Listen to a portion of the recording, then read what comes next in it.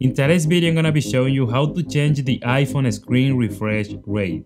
Let me show you. Alright guys, on your iPhone, let's go ahead and open the settings, then scroll down until you see accessibility. Let's go ahead and tap on that setting. Then let's go ahead and tap on motion.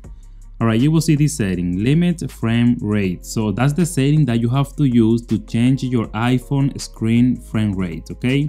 So right now this iPhone screen is working on 120 frames per second. That's the maximum frame rate, okay? So now if you want to take that down manually to 60 frames per second, just turn on the setting.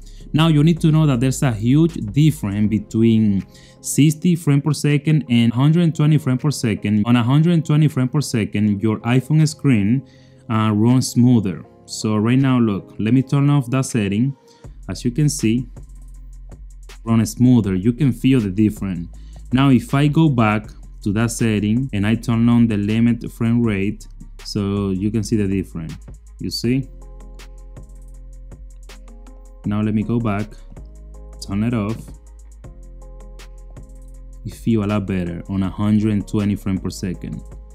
Now let me just turn on that setting. So that's what you have to do to change the refresh rate on your iPhone screen. So also you need to know that the 60 frames per second refresh rate use less battery than 120 frames per second. So the maximum frame rate use more battery. And that's all you need to do. If you like this video, please hit the like button and don't forget to subscribe.